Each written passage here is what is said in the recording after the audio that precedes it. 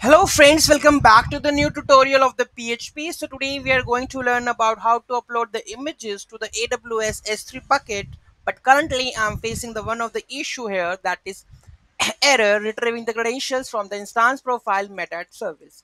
So how to solve this issue we are going to learn in this video. Those who haven't subscribed my channel yet, please do subscribe my channel, and if you like the video, please do like, share and comment on my video. So let's get started.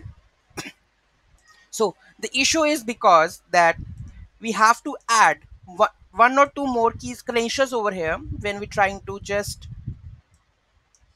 getting the access of the AWS. What we have to do here, we are passing the region version, but here you need to pass the credentials like this: credentials key with the secret. If you're not passing like this, then it will throw this error. If you pass like this and save this one and rerun this file,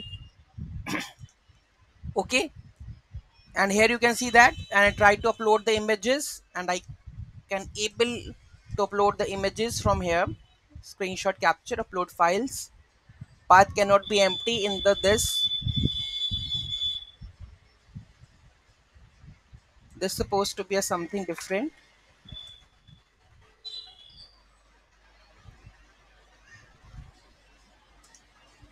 So I will open in a new tab, browse